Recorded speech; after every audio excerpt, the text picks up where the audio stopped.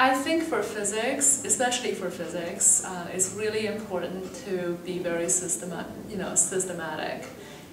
Meaning you try to understand the concepts and formulas, and you don't go forward until you know you've completely understood something.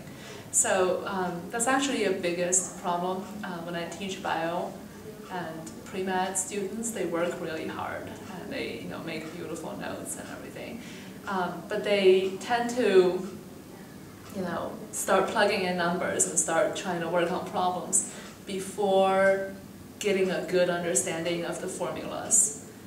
So that's, and later on they would, get really confused. So that's like forming a bad habit to start with.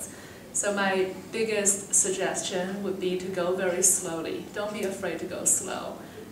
Do not try to venture into new sections until you've fully understood the previous one, because it'll all tie together in physics.